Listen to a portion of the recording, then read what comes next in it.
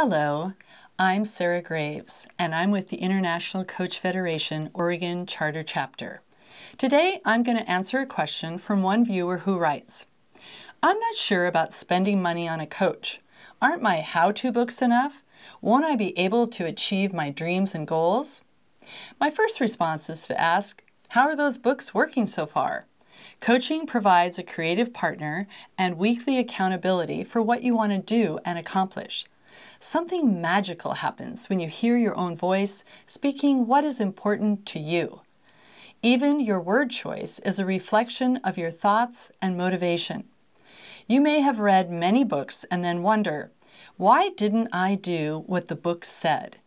Coaching creates a safe space for the obstacles and blocks to appear and be seen through questioning by the coach. Then, as partners, you design actions to shift to something more interesting, like achieving a dream or a goal. Coaching also supports sustained behavior change. Coaching is a developmental process. Books don't ask powerful questions posed in the moment.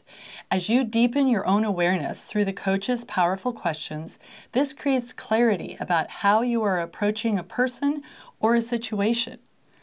Lastly, books by design need to be more general to include more readers.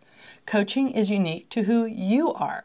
Coaching has the breadth and depth to treat you as an individual and what are your truths and core values that are distinctive about you.